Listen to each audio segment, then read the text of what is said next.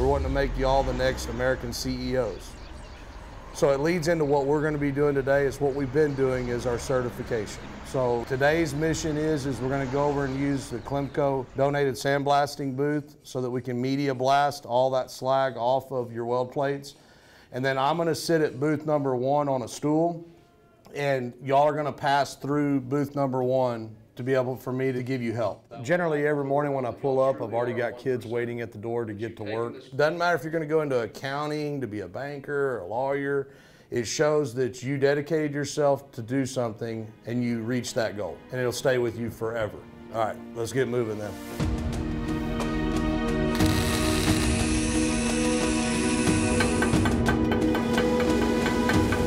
And then come in here and do a 45 here. 16 years ago, when they hired Dorman Vick to be the welding instructor here at Sam Champion High School in Boerne, no one had any idea what sweat, sparks, and stubborn determination could achieve. It's taken us 16 years since the conception of the program to build what we have today. They call him Vick. And after just one look around the shop, it's easy to understand the meteoric rise of one of the most prestigious welding programs in America. We've been blessed to win all the ag mechanics shows multiple times, hundreds of scholarships for kids. But there again, these banners on the wall are nothing more than dust collectors. It was the journey that the kids took to get there. We literally started with like one MIG welder and I guess you could say Barney Rebel tools. But the vision of that group of kids came in and embraced my vision. All day long, Vick students, from freshmen to seniors, pushed the boundaries of design and fabrication. Their efforts even attracted the attention of the United States Department of Agriculture. We ended up building a mobile deer capture trailer, and it was used in the eradication of the fever tick program. And then turned around in 2010, we did a mobile dipping vat, and then the following year we built a mobile scratch and spray box unit. You're telling me the U.S. government contracts with some high school kids to build? Isn't it cool? So when they come in here, the first thing that they build, is it like a smoker or something? The best way I can answer is the first thing that I build is the person. The yes sir, the no sir, the yes ma'am, and the no ma'am. That's the most important thing. Why is that so important to you? Because I feel that they're already 1%ers. Only 1% can take a concept and make it become reality. And if they can do it being with manners, now they're in the 0.01% to make them employable. But one of the first projects that they build is a metal rose. Oh, wow. So they've gone to the point of looking at a rose from its bud, very, very early stages, all the way to a finished rose. Look at that. Why do you do this? To help shape and mold them into better people where maybe they're having a bad day and they get to heat and beat and take their frustrations out.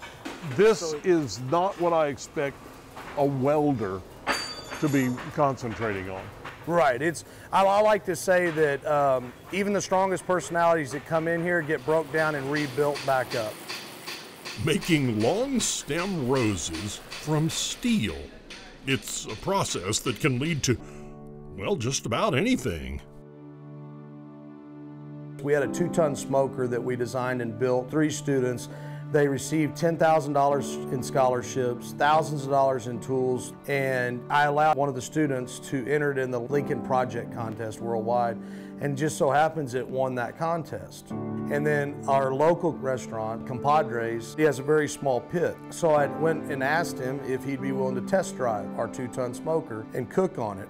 So, wow. This is what these kids built. Chef Mark Sierra had never seen anything like it before Vick and the welding kids set it up behind the restaurant. They brought it to me so I can test it out for them, right? You want to find out if it works. Exactly. When I first got the picture of this thing, I was like, no way. I was like, kids didn't do this. High school kids didn't do it. Sure enough, when they brought it, I was like, holy cow. This is something that you see people that have been in the industry building for over 30 years. Would you say you're in love with this smoker? I am in love with it. Okay, but how does it cook? Well, let's take a look. So right now we got some pork butts in there. I put them in there this morning. They probably got maybe 4 more hours to go. But these things will just fall apart once I take them inside. And that's what you want. That's what I want, and that's what we serve here. Turns out this 2-ton test run almost ended before the first smoke cleared. Out of the blue, I get a phone call from the health department. They started actually telling me, hey, you know you can't use it. I'm like, well, why not? They're like, well, you need an enclosure. Had to have a roof and a screen and everything. He thought he was going to lose the ability to test run it for us and lose the opportunity of just being able to support the kids.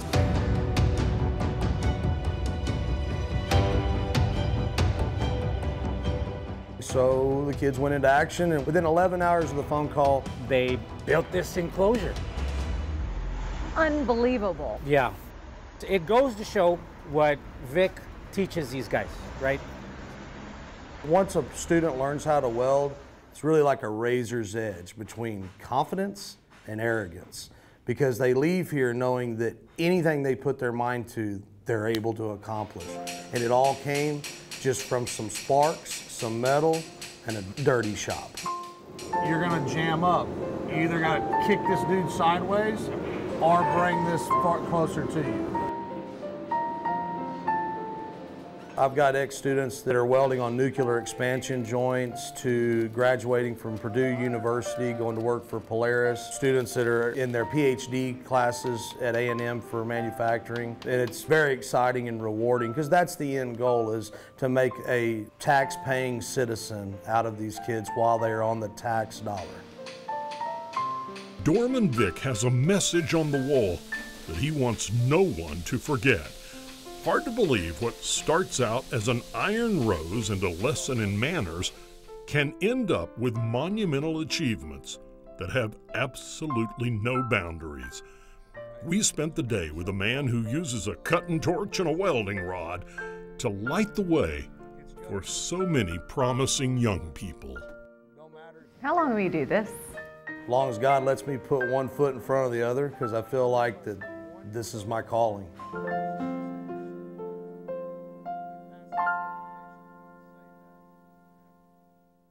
I love that story. Me too, and we've got plenty more where that came from. Just click on the subscribe button and keep traveling with us.